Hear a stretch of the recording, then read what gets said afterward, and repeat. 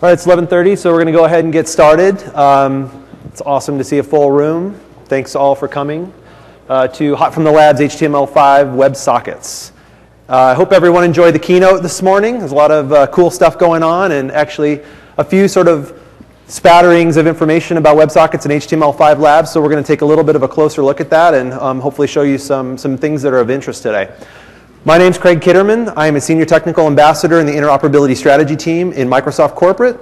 I have with me today my colleague Paul Badham, who is with the WCF team. He's going to join me in the latter part of the presentation to take a closer look at some of the implementation details of actually programming against WebSockets and how the protocol actually works. So what we're going to do first, though, is take a look at how WebSockets sort of fits into the overall scope of what is known today as HTML5. HTML5 is a term that's used in a number of different contexts. It means a lot of different things to a lot of people, but generally it's considered to be a set of technologies that enables the next web.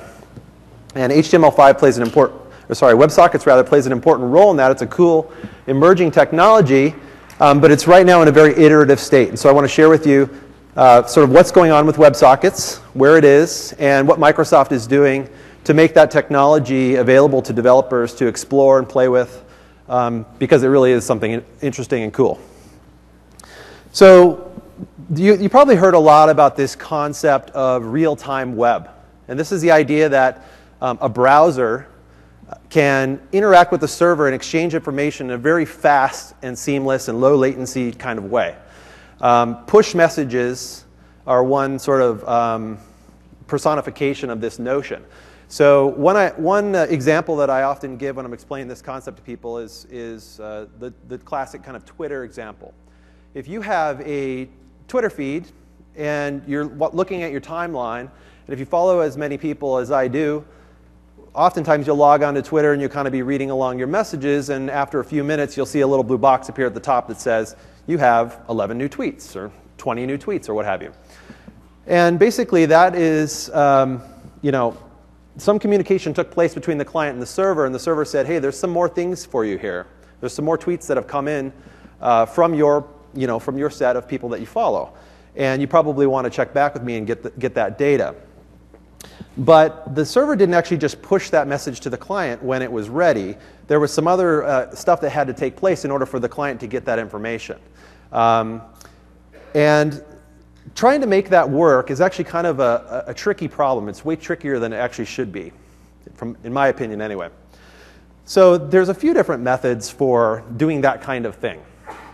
Now when you're using HTTP, which on the web, that's sort of what we do, is we use HTTP, there's a couple different ways to approach this problem. Well, there's a number of different ways to approach this problem, but there's a couple that are a little bit more common.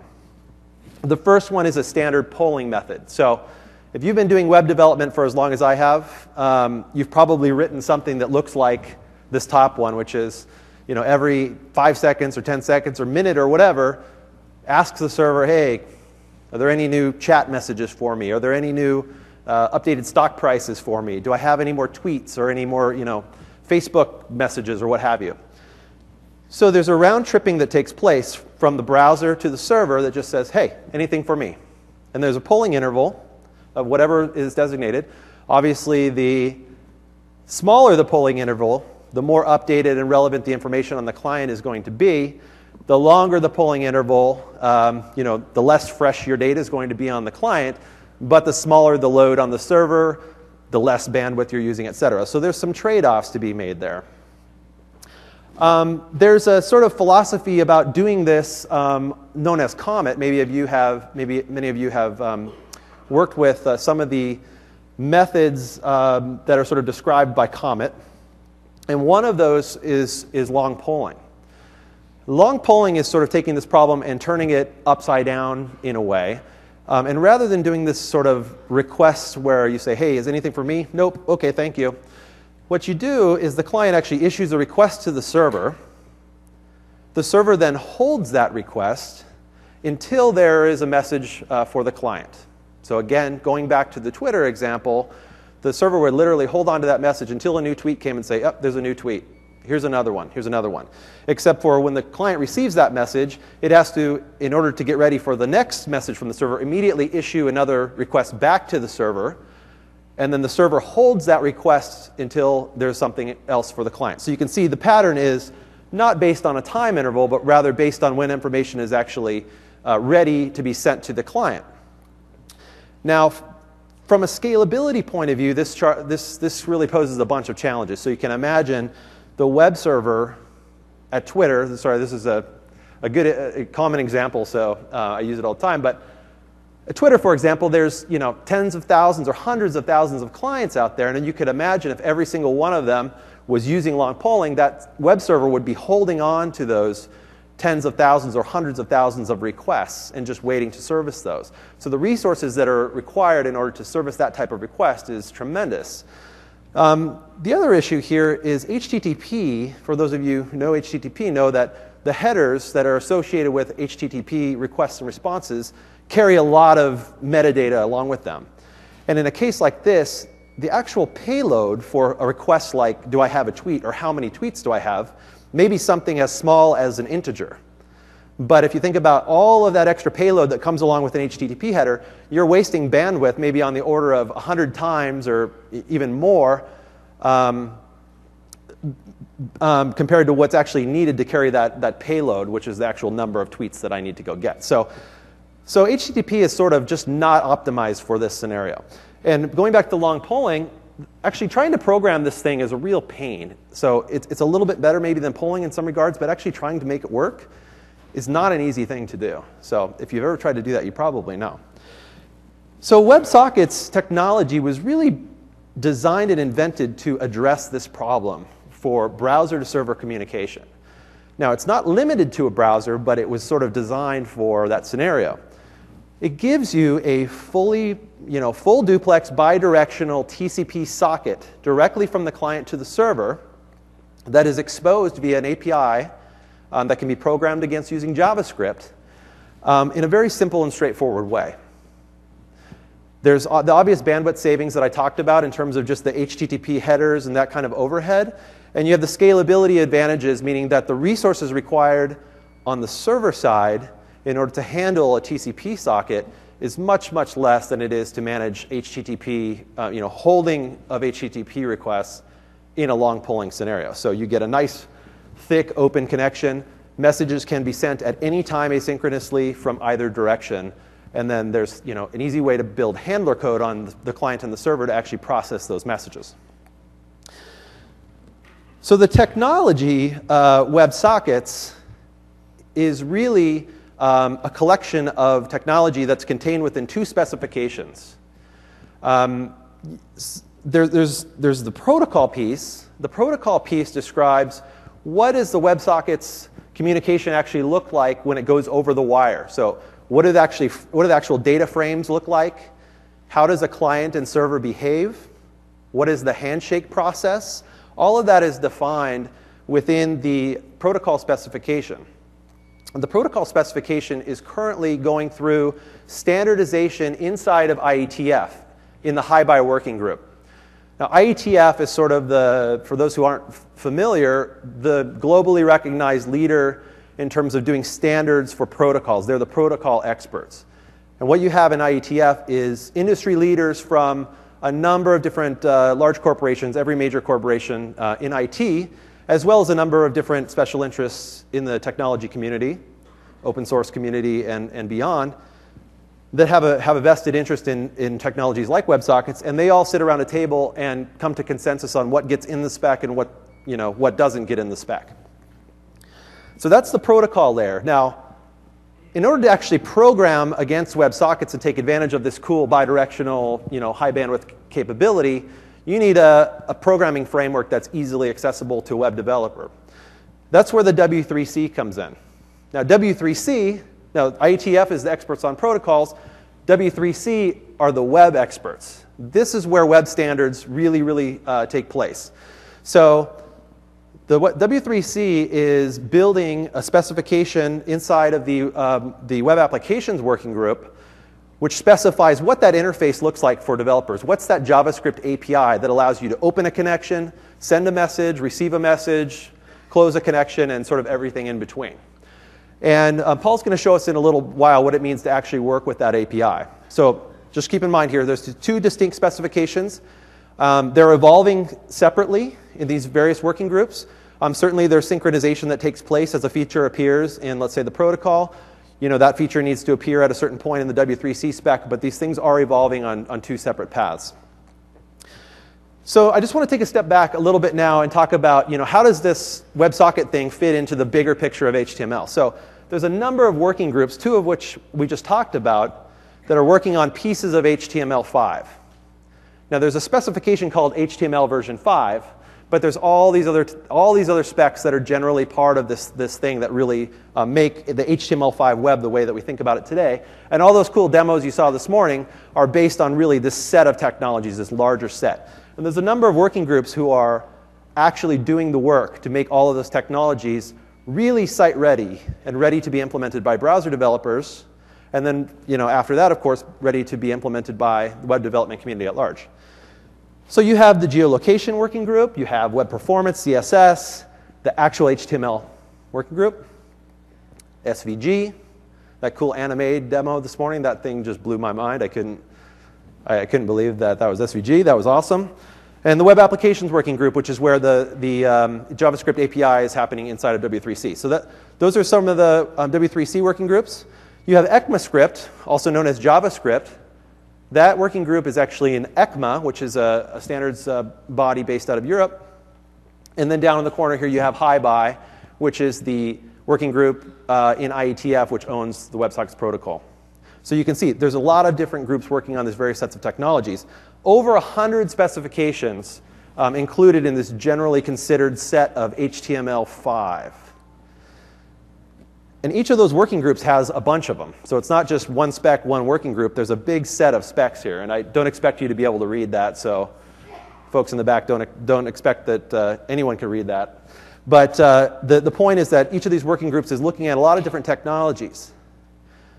All of these specs that are in the standardization process are in a state of flux. So I think everyone who was in the keynote anyway saw that video this morning about the WebSocket spec iterating, version 76, it's now version 77, it's now version 70, whatever. And the challenges that can face. So you can see here there's sort of 5 generally considered states of a spec if it's going through a standardization process. This is sort of a generalized model. But you'll see it starts with a first published working draft. And then after that, there's a number of working drafts. As those consortia come together, as those working groups iterate, and they share ideas and bring input from their whether it's a corporation or their community, those specs continue to evolve. At a certain point, it reaches a level of stability where the committee members are satisfied. At that point, it reaches a last call status and eventually gets pushed through to a candidate recommendation, which is sort of like an RC from the software world, and into a final recommendation. And browser vendors have to take a decision in terms of what is the right level of stability for their users to be able to count on and trust that browser implementation of that spec. The HTML5 spec itself, for example, went to last call last May. So that just gives you an example of where we are. So Microsoft's approach, Dean talked about it already this morning. I'm not going to go all the way through this, but the point is that we look at this complicated ecosystem where there's a lot of specs evolving across this broad spectrum of HTML5 specs. And we say the ones that are site ready, the ones that have reached this certain level of maturity where the number of iterations has gone down and there's consensus within the working groups, and there's real maturity, that's when it becomes stable and it becomes what we call site ready. And that's when we're going to take that spec and put it into a browser like IE9. We work closely with developers through the platform preview releases and get that feedback to make sure that what we do put into IE9 is really ready. We invest on interoperability. This is all about testing, so that when you actually go and you write against, let's say, CSS 2.1, you want to make sure if you write against CSS 2.1 and you test it in IE9, it's going to render faithfully in Chrome and Firefox and Safari and everything else. So we submitted over 7,000 test cases just for CSS alone to make sure that you get that real, true interoperability capability between browser implementations. And last but not least, we innovate with emerging standards in HTML5, labs, which we're going to talk about. So the history of WebSockets started out with the first working drafts of the protocol specification back in early 2009. And there were 76 community drafts of the spec that were iterated on over a relatively short period of time. So that's sort of the source of that video, was this point in time where these specs were just really rolling over at a very quick pace. A lot of things were changing. The W3C looked at that spec and said, this is going to be really important for web developers. And we need to make this something that's useful. We need to make an API that gives developers the tools they need in order to actually take advantage of this. So they started inside the Web Applications Working Group, middle 2009, building the first drafts of the API spec. At the end of 2009, the protocol spec was actually brought to IETF, and they said, look, we want to make this thing a formal international standard. You're the protocol experts. So IETF said, OK, we will continue to the stewardship of this spec and bring it forward. So that's been happening all along. Now let's take a look at the timeline of what the browsers have done given the context of this evolution. In January of 2010, both Chrome and Safari implemented version 75 of the of the original set of specifications. This is before IETF even took over the specs. So people took it, they started playing with it. Naturally, it's in the browser. It's a cool technology. People are going to start playing with it, building sites, etc. Unfortunately, what happened when version 76 came along was that there was breaking changes in the specification itself from version 75 to version 76 that rendered those implementations incompatible with one another. So there was no longer interoperability between version 75 and version 76. So whether you had a client or a server implemented on version 75, that thing was only going to work with the same. It wasn't going to work with a client or a server implementing version 76 of the protocol spec. So you can imagine this is a pretty frustrating experience for a developer. Well, Opera and Firefox joined the game at this point and said, OK, well, 76 is starting to feel a little more stable, so we're going to go ahead and implement those. We're going to implement version 76. And Chrome and Safari upgraded their implementation to version 76. Now, at the end of 2010, a security researcher identified a potential security issue in the WebSockets protocol. Now, there's been a lot of debate around the industry as to the validity of the claim. But the point is that there was somewhat of a scare among the people who are implementing the spec. The IETF working group, the Hi-Bi working group, has since made some modifications into the protocol to actually address those concerns, regardless of their validity, just to make sure that those concerns have gone away. But in the meantime, both Firefox and Opera actually disabled WebSockets support in those browsers by default. So you can see there's a trickle of people starting to use it, then these 4 major browsers implemented it, then 2 of them turned it off, and the thing is continuing to evolve. As you can see on the top, in the middle row there, the 76 specs before it even went to IETF. In IETF, there's been 6 versions of the spec. So there's already been over 80 drafts of this spec, and it's continuing to evolve. So that's sort of the context for HTML5 Labs. Microsoft launched HTML5 Labs a couple of months ago, and the idea here is really to give developers some actual bits, some codes, a client and a server implementation of these technologies that allows you to actually go play with it, see what's possible, build some prototype implementations on this stuff, try out some new things that weren't really possible in the sort of classic HTTP realm, and see what's possible. Give your feedback. Give your feedback to Microsoft. Give your feedback to W3C, IETF, to make sure that when those specs do reach a level of maturity, that they're ready to be implemented broadly across all the browsers in a more stable and interoperable way, that the features that are important to the web development community make it into those specs. So what we've done with HTML5 Labs is we have a prototype of WebSockets, which I'm going to show you here. And what we're trying to do is really iterate on this thing on a fairly regular basis. So as IETF releases new versions of the protocol, within a couple of weeks, we're going to release another version of the HTML5 lab for WebSockets or for the other technologies that I'll show you to make sure that you're really keeping up if you're taking advantage of this prototype, you're really keeping up with the evolution of the spec. So you know that whatever you do is going to be sort of the latest and the greatest. We're going to continue to iterate and evolve and try to stay agile and on top of these things. So with that, I'm going to take you out to HTML5 Labs and show you a little bit of a demo about what we can do with WebSockets. So first I'll show you just the site itself.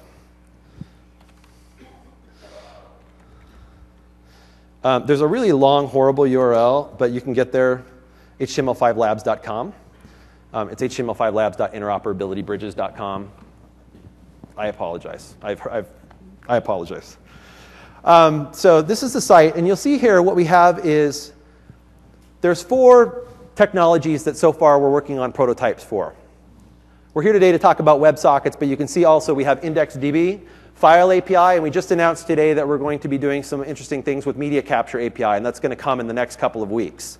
So stay tuned for that. But if you're interested in IndexedDB or File API, go check those out as well. But on the WebSockets prototype, we have here the ability to download the prototype. And this really gives you the code that I mentioned, a client implementation and a server implementation that you can run on your local machine. You can look at the source code and understand how these things were written. And then you can make your own implementations and prototypes to take advantage of the technology. So that's all available if you go and you download the prototype this way. You'll get a zip file with a bunch of interesting stuff in it, some readmes to help you get started. We also have a few games up here that you can play. And if you're doing this right now, please just hold on for a second, because the server is limited to a small number of connections. And I want to make sure I can at least do the demo, because I'm literally running this on the production server. OK, so I clicked the one that said Puzzle Demo. And I have 2 different browsers open here. And I logged into both of them, one as myself and one as Bizarro me, Bizarro Craig. And now I want to play this game. So practically what's happening here is I have a WebSocket connection. You can see on the top here, socket open.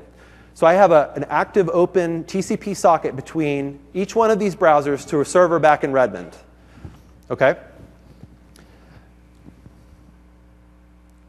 And I apologize, the resolution is less than stellar here. But what this is a puzzle game. So there's a bunch of pieces here. And you take the puzzle piece and you drag it over onto the puzzle board. And your opponent does the same. The objective of the game, in this case, is to place more pieces in the right place before your opponent does.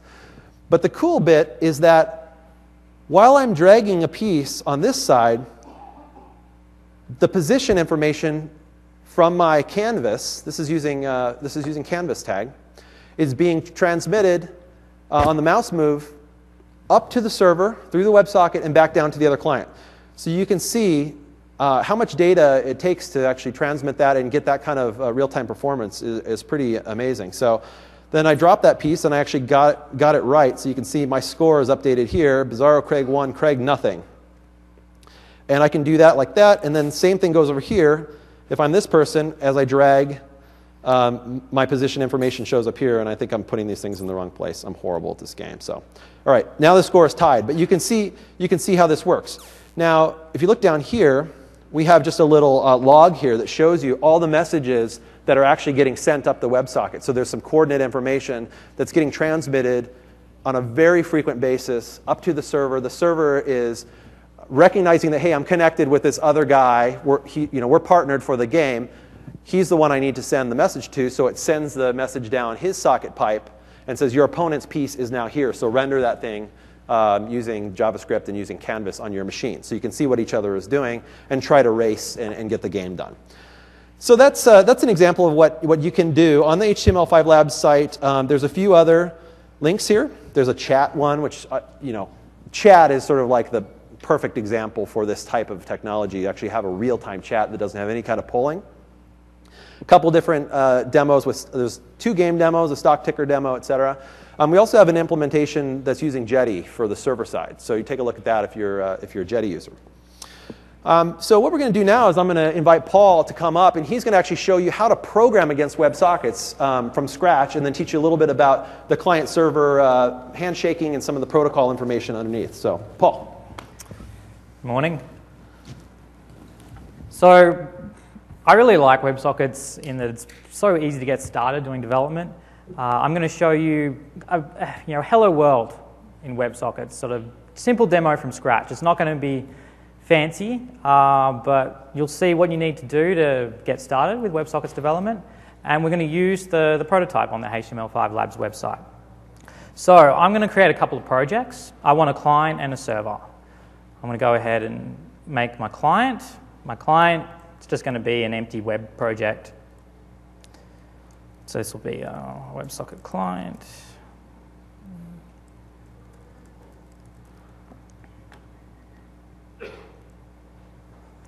Okay, and I want a server as well, so we'll add a server. For the server, I'm just going to use a C# console application just to host my WebSocket service. So I'm going to go over here and grab a console app. Okay, so I'm going to start on the server. And the idea for this is, all I'm going to do is make a web page that's got a couple of text boxes. I'll type into one text box, and as I type, we'll use a WebSocket connection to send the contents of that box to a server. Server will reverse the string, and send it back over the WebSocket connection. The web page will receive the reversed version back and just stick it in the second text box. You'll see some round tripping between the client and the server, and we'll get it done in a few minutes. So I'm going to add some references. What I want is I want to grab some of the stuff that's installed on your machine, the bits that you get when you install the prototype. So there's a WCF WebSockets folder inside Microsoft SDK's program files. So we're going to go to the bin folder, and some assemblies here I want to reference. So I'm going to go ahead and copy that, and then go ahead and browse and add this. Oh, I'm already there. Okay, great. I'm going to add those. I also need system service models. So if you've worked with WCF at all, some of this might be a little bit familiar. The WebSockets prototype, the server implementation, is WCF based. And add system service model as well. Okay. So I've got my references. Now I'm just going to set both of these as startup projects because I always forget to do that if I don't do it now. All right. So I'm going to make a service, a WebSocket service, and I'm going to add a class. It's going to reverse strings, so we'll just call it a reverse service. I'm going to go ahead and use the namespace, the assembly I added. It's really easy to make this service because there's a base class I can inherit from. So I'm just going to go WebSocket service here. And this is what makes this so easy is it gives me a bunch of methods that I can override. So if I say override, I get on close, on error, on open, a bunch of different methods that will get called. So I want to reverse the string, so I'm just going to say string reversed is equal to string join. So what I'm doing here is I'm just reversing all the characters and concatenating them back together. And now I want to send the reverse string back. So I'll say send message, and I'm going to say reversed. So that's all my WebSocket service is. I receive a message, I reverse the contents, send it back. Now I need to host this service. Again, this would be familiar if you've done any work with WCF. You create a service and then you host it. So I'm going to go to my program. I need to grab this namespace here. I'm just going to copy that in. I'm going to make a host, and there's a WebSockets host here, and there's a generic parameter. The generic parameter is which service we want to host. So it's my reverse service.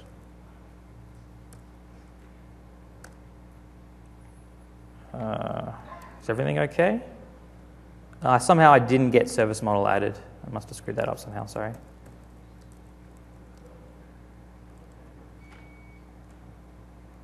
Okay, it's there now. Okay, that's fine. All right, so we need to add an endpoint for this host. We need to know where we're actually going to host the WebSocket at. So this is going to be a URI, a WebSocket URI. So we use ws://. This is going to be localhost. So sorry, full screen, custom port.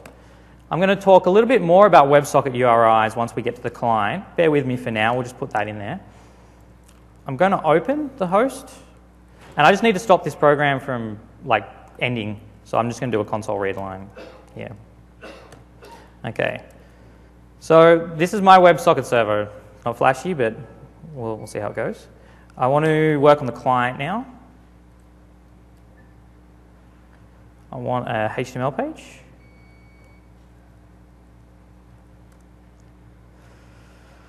Now I'm going to do a bit of JavaScript, and I don't do JavaScript without jQuery, so I'm going to go and grab that. So there's a bunch of samples here that were, again, installed when I installed the prototype. I'm just going to go in here and grab some scripts. So I'll drag jQuery in, and we'll stick that in.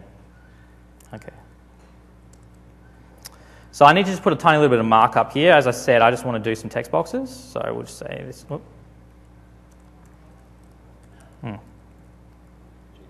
Yeah, jQuery on the brain. I want a second box, which is just going to be where I put the messages. Okay. So I want to add some JavaScript.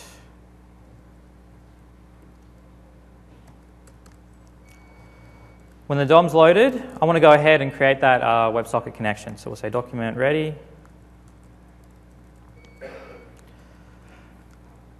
I'm just going to make a connect function and put it in there.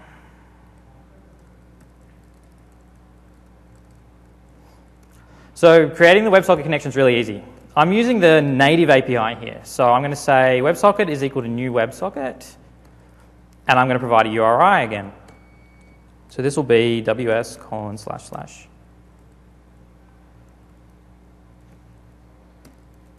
Please yell out if you see me do anything stupid with a quote or anything like that. Thanks. So I'm going to talk a little bit about this before I do the port number. WebSocket URIs are very similar to HTTP URIs. You can run them over SSL. So rather than WS prefix, you would have WSS if you want to tunnel over SSL. You don't have to provide a custom port number. I did because there's some limitations with the prototype today. But WebSockets is designed to run over the default ports that HTTP uses. So this would run over port 80 today. If I was to use WSS, I'd be running over 443, just like normal SSL. I also want to point out that WebSocket URIs, you can use things like query strings and stuff. So maybe if I was doing a stock ticker demo, I could say I want a ticker, and the stock code I'm interested in is MSFT. So the idea here is that you host one service, which is a stock ticker, but then it gets the query string parameter, and so it knows which particular stock code to be sending updates over that WebSocket connection. I'm not doing that today, so we'll put this back. My port and reverse, same as on the server. Okay, so this is going to go ahead and actually establish the WebSocket connection. You don't call open or connect or anything like that. And there's going to be some I/O there, and we want like a callback. We want an event. We want to know when the actual WebSocket connection was established successfully. So we can do that by saying on open.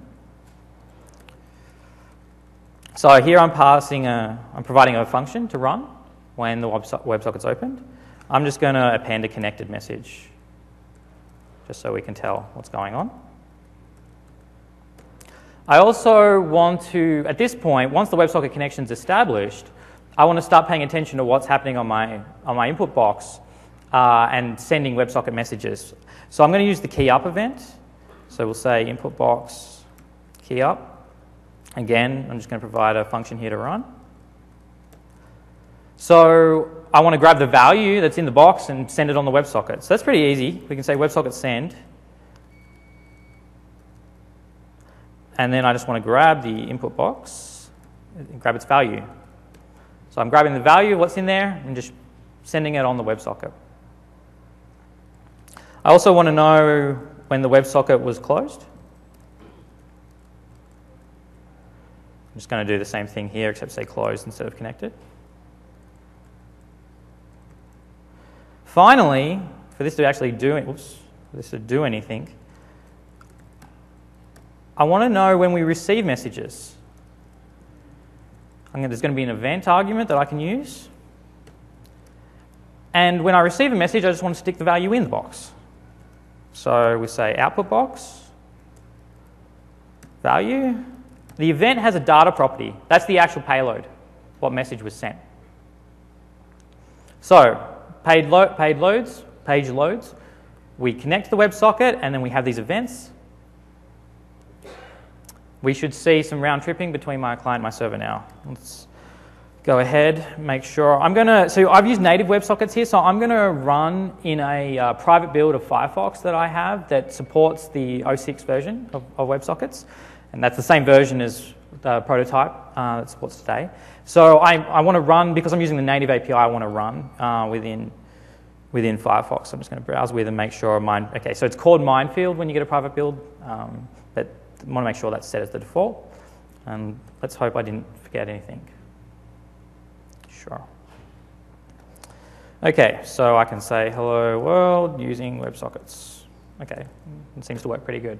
So it doesn't take very long to get something up and running, but I want to show you how you could also add the same behavior to a browser that doesn't have native WebSockets support today, such as IE.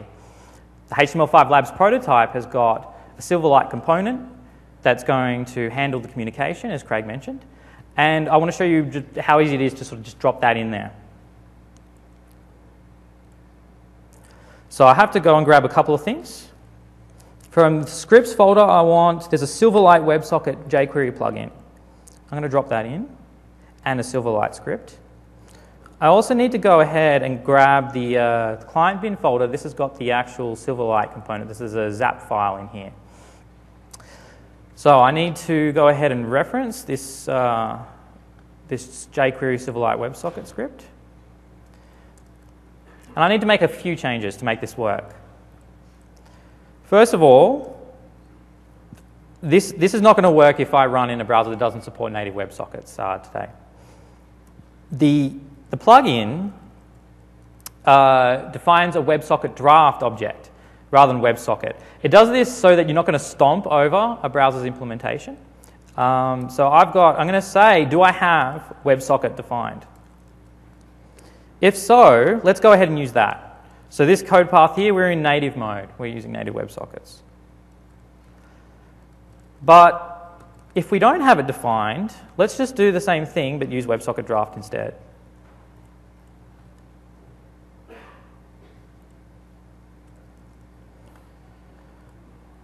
All right.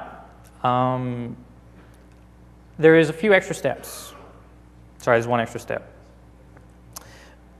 I have to give the Silverlight component time to load. I do this by just calling set timeout and then running connect after a second. There's a few other ways to do this. This is probably just the fastest way for the purposes of a demo.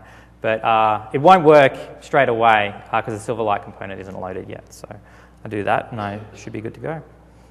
All right, so let's run it again and make sure that I haven't broken my implementation, my native implementation. You can see this big blue thing loading up. So this is like a Silverlight component. So this is loading because I put the script on the top of the file. So it's always gonna load. But I've got that checked to figure out which code path I should actually run through. So just make sure that this still works. Well, great, okay. So I'm going to grab the same URI and stick it in IE. Okay, and we'll say hello world from IE. Okay, so I now have a really simple WebSockets demo that's running across multiple browsers. I like this approach of using the Silverlight component while the spec is still in draft and is being worked on, because if 07, the WebSocket 07 comes out, I'll need to go ahead and grab a new version of Firefox if I wanted to run a website that was using that 07. But in the case where you're using the plugin, you could just go up to your server and put in the updated version of the plugin, and then anybody who hits that site is going to load the updated plugin. So it's got some flexibility there, which is great. All right, let's close this up.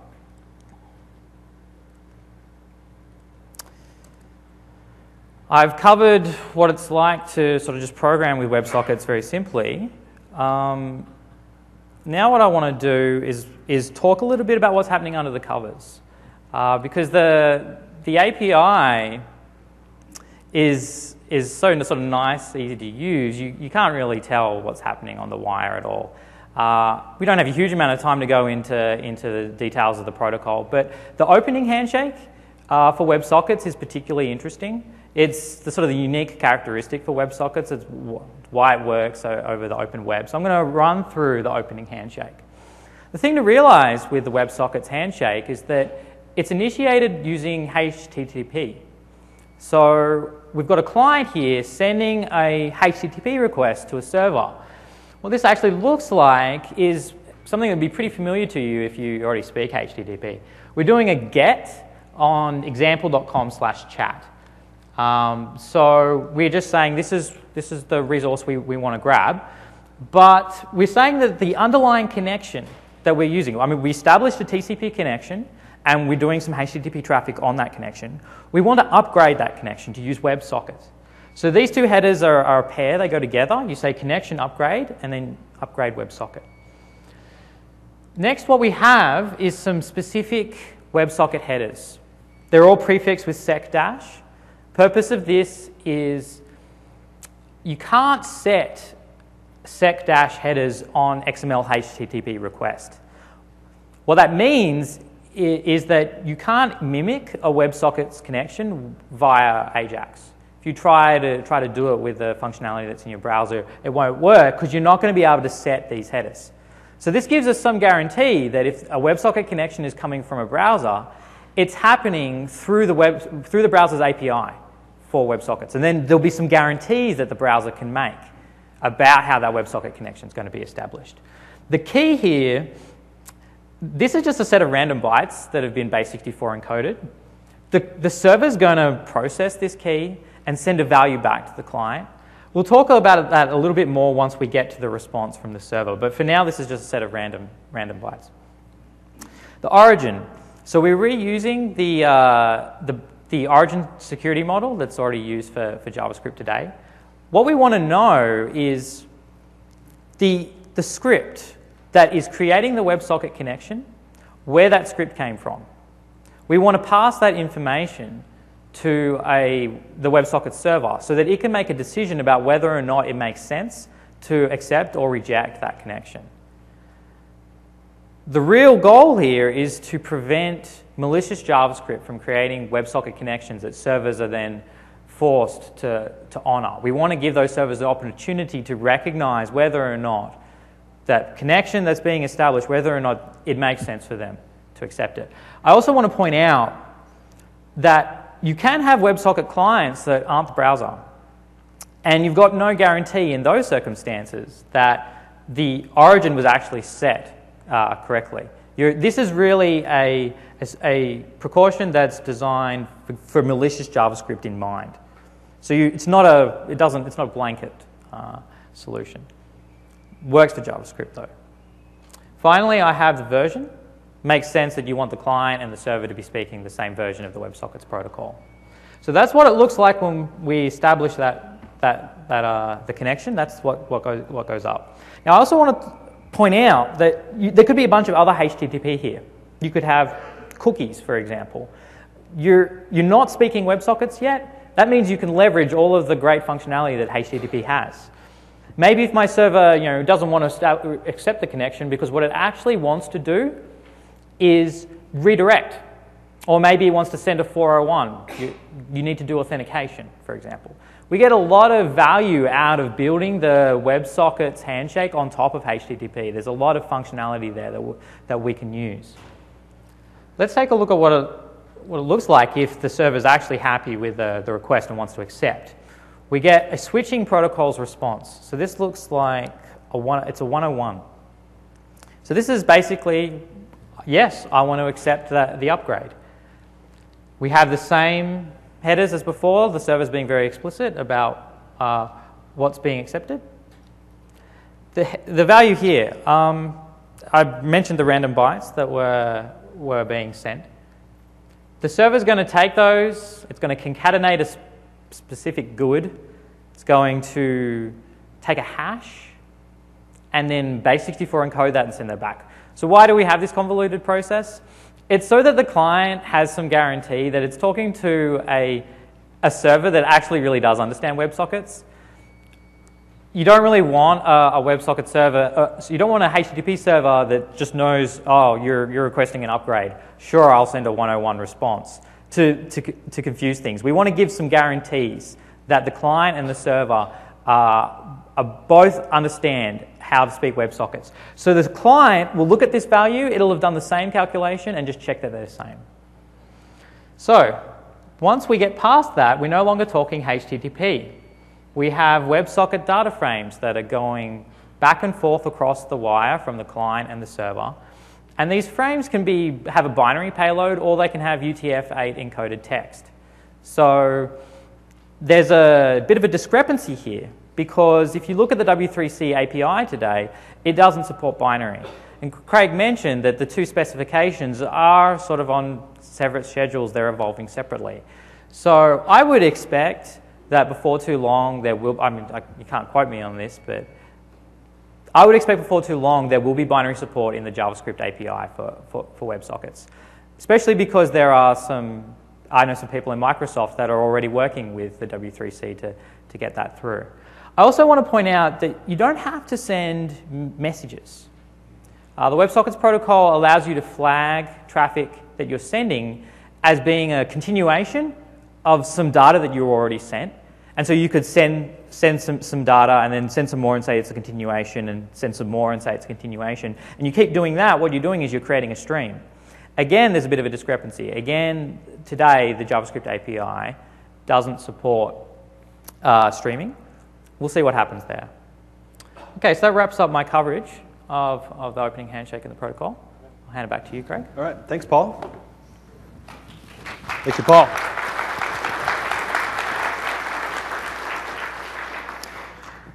So we just want to wrap up with a couple of links for everyone. If you're interested by this and you want to go actually play with that stuff, again, go check out HTML5 Labs. And again, it's not just WebSockets. There's a lot of things happening there. But I'm really keen to have more people actually trying these things out, sending us feedback. What are the types of samples? I mean, if you want to see sample code that does something that's not obvious, talk to us about that. We might be able to help you actually put some different sample code together. Engage in the process. If you're interested in understanding where the Hi-Bi working group in IETF is with the protocol spec, when they're releasing new versions, what kinds of conversations are taking place, go check out the Hi-Bi working group. Subscribe to the mailing list. Engage. The same, of course, goes for the W3C on the JavaScript API. I can see a lot of potential opportunity in the continued evolution of that spec with some of the features that Paul mentioned that are already included in the protocol that are probably going to eventually get rolled into the JavaScript API as well. And of course, this is your front line as a web developer, is that actual API. This is where you're going to actually play. So engage in the process and take a look at what's happening. There's a few related sessions for those who are interested. The future of HTML5 by our colleague Giorgio. That's coming on Thursday. Data in an HTML5 world is going to talk about some different data technologies. There's some really cool stuff going on there, including things like IndexedDB and File API. That one's also Thursday. And then WCF Web APIs. There's a URI for that. I like that one. So that's Glenn Block Thursday as well. So a lot of things going on Thursday. Contact info for me if you have more questions on HTML5 Labs or the WebSockets prototypes or any of the prototypes on HTML5 Labs, please contact me. My Twitter is @Craig Kitterman, URL craig.kitterman.net, and Paul is Paul Badham and paulbadham.com. So we have just a couple of minutes left for questions. So what I'd like to do is invite everyone, if you have a question, please come to the mic so we can get it on the stream and the recording. And we'll be happy to answer questions for the next couple minutes. Yes.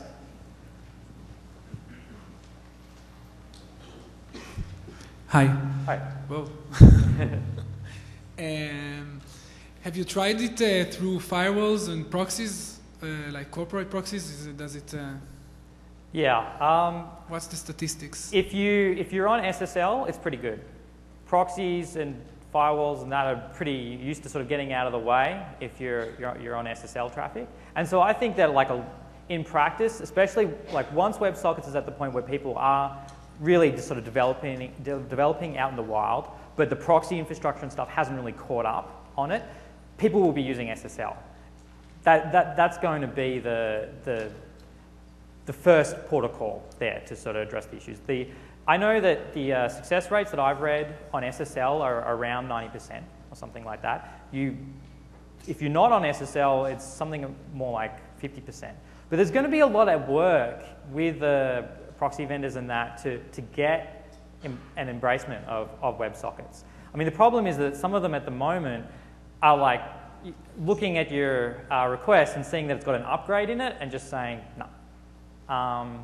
And I think that as WebSockets becomes more popular, we'll gain some traction. We'll see some changes made to the internet infrastructure out there.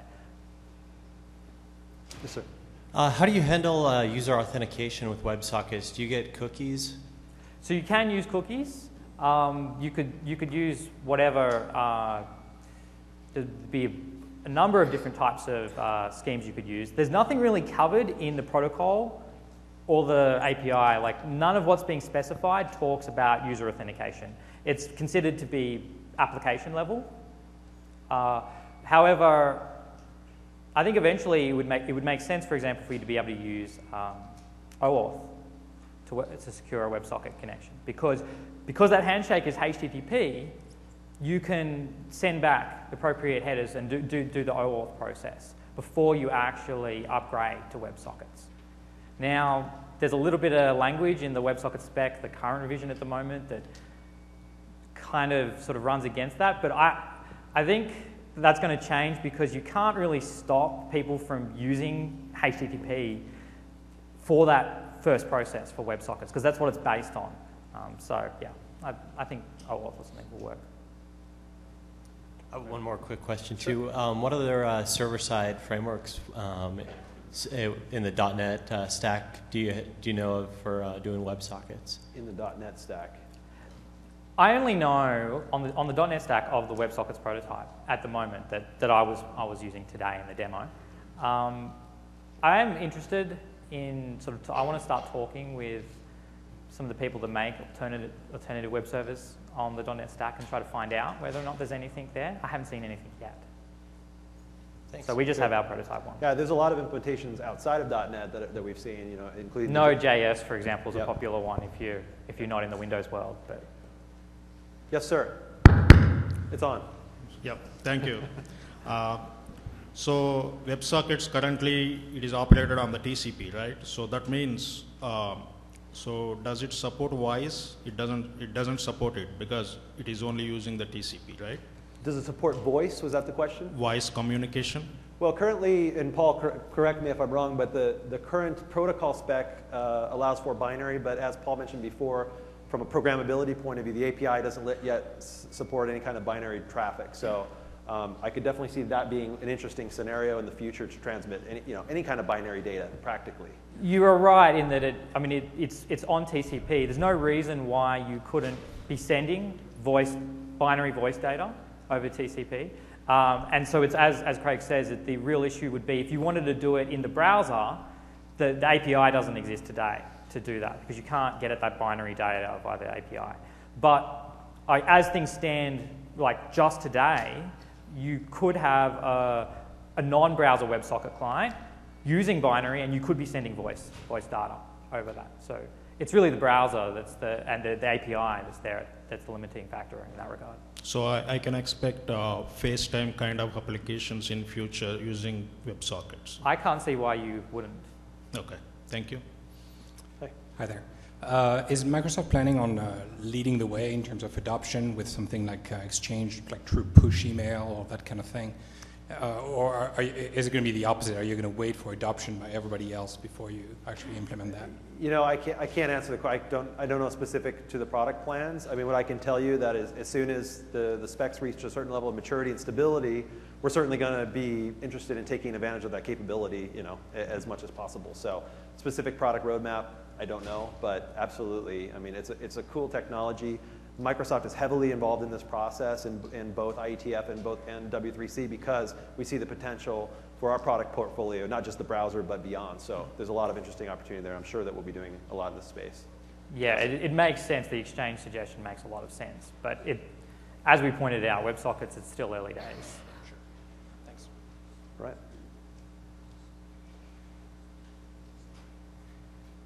Can you talk a little bit about on the server side? I mean, typically a TCP/IP connection, I think I've got a one-to-one, and they're stuck together. But obviously, it's not the case in what we're dealing with here. And also, how do you deal with transient losses of communication to the auto reconnector? Paul? So yes, you're on one-to-one connections with WebSockets.